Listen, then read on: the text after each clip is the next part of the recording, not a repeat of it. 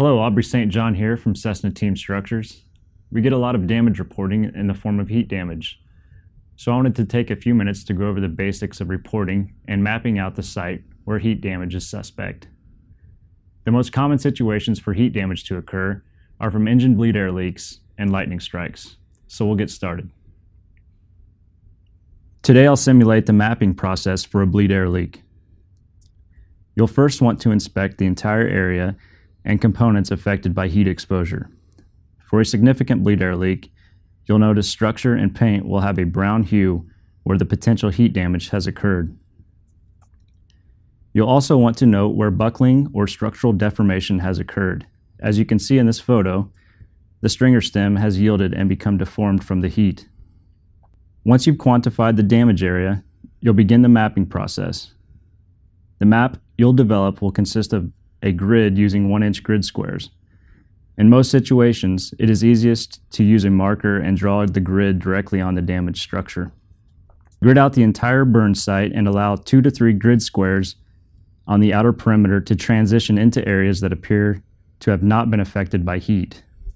Label the fuselage station, waterline, wing station, or buttock line in the photos so we know the exact location, as well as forward, outboard, up, etc. Note that the grid should be applied to any compromised structure, including skins, doublers, extrusions, or frames. With engine bleed air leaks, it is especially important to carry out a thorough engine beam inspection, whether it be in the pylon structure or inside the tail cone. Now your authorized NDT facility can begin taking conductivity readings. Write all conductivity values within each grid square.